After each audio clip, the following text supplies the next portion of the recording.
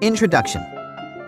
Duodenal stenting is a medical procedure in which a small expandable metal mesh tube called a stent is placed in the blocked or narrowed area of your duodenum.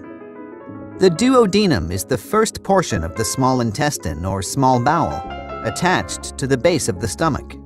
The duodenal stent is placed across the blockage or narrowing and will expand to enable food and fluid to pass through from the stomach more easily. This will help to reduce symptoms such as regurgitation and vomiting. Indications. Duodenal stenting is usually indicated for the treatment of gastric outlet obstruction as a result of pancreatic cancer. After food is consumed, it passes from the stomach into the duodenum, where it gets further broken down or digested. If the duodenum is blocked, food cannot pass out of the stomach and accumulates in your stomach, making you feel sick and nauseous. This is known as gastric outlet obstruction. Placement of a stent into the narrowed duodenum helps to hold the duodenum open so that food can pass through it. This alleviates your symptoms and enables you to consume food without any limitations. Preparation.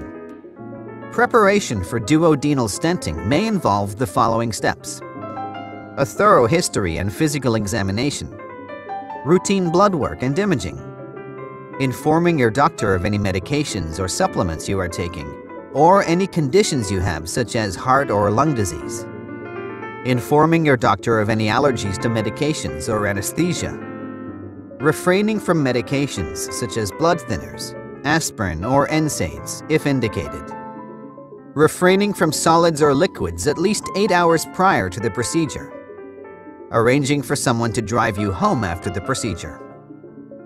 Procedure. The duodenal stent placement procedure is performed using a standard endoscope with the assistance of fluoroscopy or live X-ray guidance.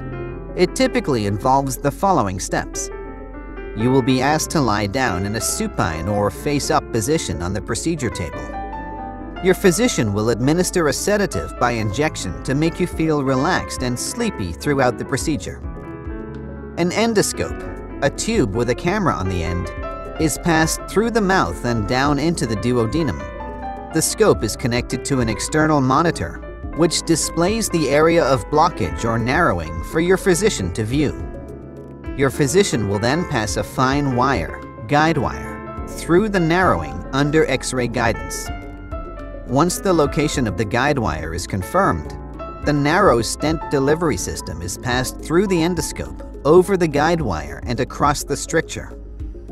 The constraining sheath is removed, allowing the stent to expand to enable food to pass out of the stomach. Post-procedure care. Following the procedure, you will be transferred to the recovery room where you will be asleep until the sedation wears off. You may feel pain, soreness, or discomfort in the throat due to the scope. Medications are provided as needed to relieve your pain and discomfort. You should be able to take liquids once your sedation wears off. A soft or pureed diet is recommended for the first few days so that the stent does not become obstructed. You should be able to resume your normal diet thereafter unless your physician instructs otherwise. You may require an overnight stay in the hospital depending upon how soon you recover. Risks and complications. Duodenal stent placement is a relatively safe procedure.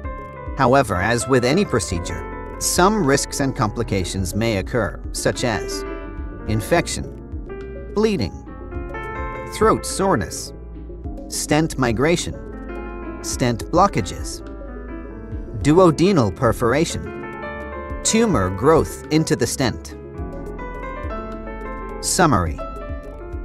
Duodenal stenting is a medical procedure to place a stent in a narrowed or blocked area of the duodenum, most often due to malignant cancer. The procedure helps to provide significant relief from obstruction-related symptoms such as regurgitation or vomiting to improve your overall quality of life.